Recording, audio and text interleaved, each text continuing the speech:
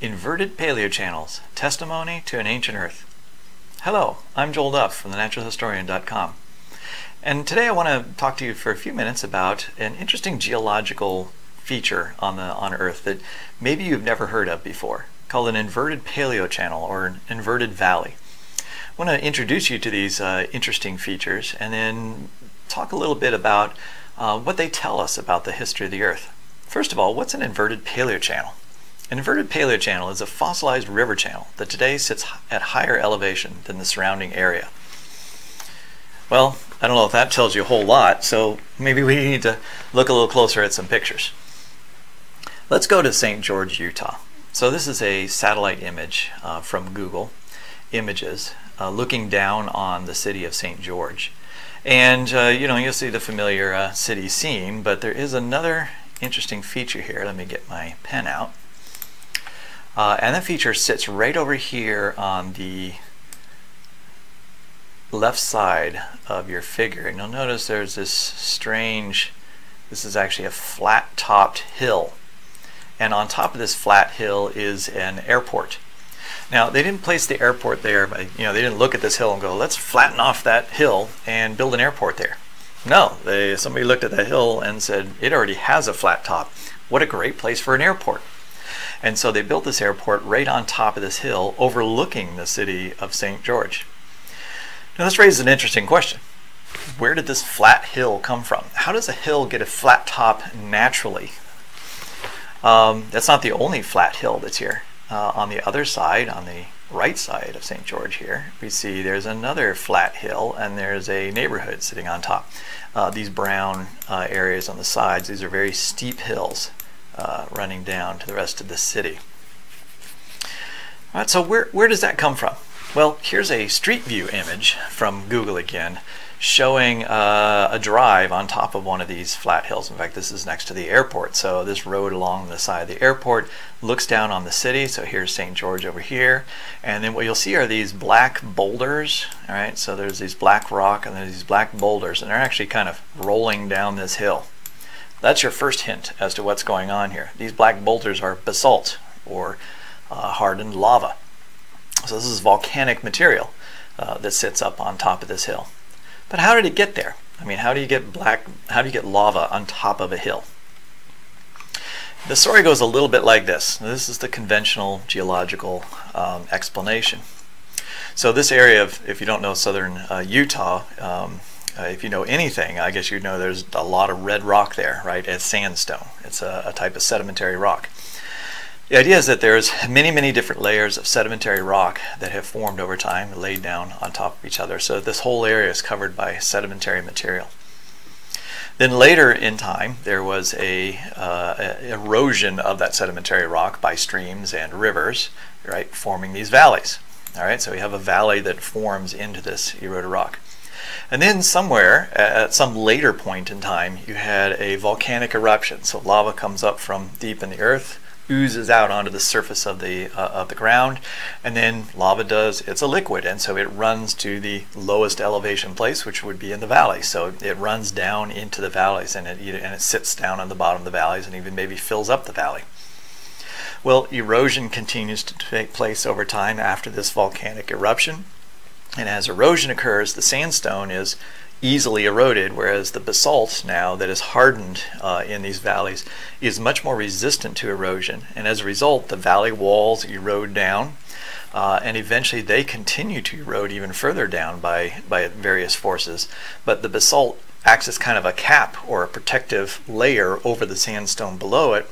And so eventually what happens is the land around where the basalt is ends up at a lower elevation, and the basalt now sits up above on top of this valley. So that's what we have in St. George, is you have this flat top hill because the basalt was flat as it laid down in that valley, and then it protected against erosion, and the sides now are running down into lower elevations. So let's look a little bit further at this. So how can we show that this is what's happened in the St. George area? So what I've done here in these maroon lines is I've gone around and I've shown you where the edge of various layers of basalt are that are evident at the surface. So there are these large, up here, there are these large areas of basalt, but you'll see then the basalt runs down here in what looks like almost like a river valley, right? There's another one over here. There's actually a little bit of salt here, and then the basalt runs around here. And then this basalt runs down through here. There's a little patch here, a patch here. It's as if this area has eroded out and then continues on down through the airport. What you're visualizing are ancient river beds. Right? These were ancient rivers that existed in what used to be much higher elevation layers of sandstone. And that sandstone then had these rivers in it. Then you had farther up to the north here, you had a volcanic eruption, which then laid out all kinds of lava that flowed down these rivers, hardened, and then this area, especially down here, has eroded a lot. All right, resulting in these large valleys where these cities are, and there's still a lot of red sandstone left in these areas that continue to erode. So this suggests a long history of many different events occurring over time, each of which probably took long periods of time, although the volcanic eruptions would have been really the shortest time frame of things that happened. Now, is this the only place we see inverted paleochannels or inverted rivers? No, it's not. There's other places on Earth where we see the same thing. And you don't have to go very far. You just have to go up a little farther north in central Utah and you can find another form of inverted valley. Now, these inverted valleys are actually formed in a very similar way, but they have one difference. But first, let's take a look at them. Over here is the Green River. All right, that's a real river that exists right now today, and it's in a large canyon. Then what I've outlined in maroon are a series of ridges that run through the landscape in this very desert landscape. So it looks like what looks like stream beds, and it looks like, okay, these are feeder rivers over here to the Green River, except they don't actually go into the Green River. And they're not actually valleys at all. They're ridges. It's going to be a little hard to demonstrate that. Let's take a look at it. So what I'm talking about here is this. Here's a ridge right here, and it's as if, oh, you know, it joins another stream right here, and here's a stream, and it comes around here and goes on over here. See, don't these look like rivers? But if you look closely at these aren't valleys. These are ridges. It's hard to see in this image, so let's go to the next one. Oh, actually, the next one is showing another one of these, what looks like a meandering river or stream. Again, these are elevated, inverted paleochannels. Now you can see what it looks like, right? So now if we tip it and we see more of a 3D view, we'll see that what I was outlining before is this meandering stream, except that the stream is sitting 150 to 200 feet higher than the surrounding area. How does this happen? Let's take a little closer look. How does it happen? Well, if you'll see, there's kind of this edge to it right here. These are conglomerate rocks, and conglomerate rock is a rock that's formed from essentially gravel that is then cemented together. And so what you imagine is that this is the bottom of a river, all right? So the top of this ridge is the bottom of a river. That bottom of the river is a lot of gravel and material that's been brought from somewhere else. It's been cemented together over time just because it is wet all the time, and it's been brought, other things have been brought with it. And after it hardened and this landscape dried up at some point, it was left with these hard basins. Well, erosion continued, and erosion of this material over here, of these clays and some sand, was much, much easier than it was to erode these conglomerates. And so, once again, the surrounding area eroded down. Imagine the amount of time that takes to erode all this area down, leaving just this channel elevated that has been protected from erosion by this hard cap. And you'll see these steep walls, and there's actually these steep boulders made of conglomerate that have broken off the edge of the bottom of this, what used to be valley, and have fallen down. So again, it's the same type of thing. You have sedimentary rock form, or in this case, a lot of shales actually, which are at the bottom of seabeds and so forth. And then you have the area maybe drying out some, and you have rivers forming, which then erode. And then, but instead of basalt now, you just have the bottom of the river full of gravel, which then hardens, and then you have this inverted valley form. So all these things take, they're a series of events that take time. Now, the other thing I want to think about here is Now that we've looked at this progression of events, we want to think about how does this relate to the question of my subtitle, A Testimony to an Ancient Earth. How does this show us that the world really is very old? Young Earth creationists believe the world is no more than 6,000 years old and that it has experienced a global flood. And that global flood 4,350 years ago or so is implicated as the creator of all the different geological formations we see today. The geological flood is said to have laid all the sediments down. And then after the flood receded from the earth, it then carved the various geological formations we see today. So what we're seeing here today is we're seeing a series of a geological formation, but I've shown you that it requires a progressive series of events in order to produce that particular formation. You have the sedimentary rock being formed. Global flood advocates would say, well, that's all laid down in this flood within a few months. But then you have the erosion of a valley that forms in those flood sediments. Then that valley has to be filled with something.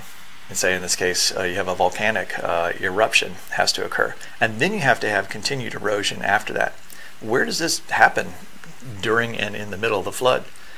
The area of southwest Utah has looked just like it's looked for a very long period of time. There are artifacts there that suggest that for at least 4,000 years, probably 10,000 years, these areas have looked just like we see them today.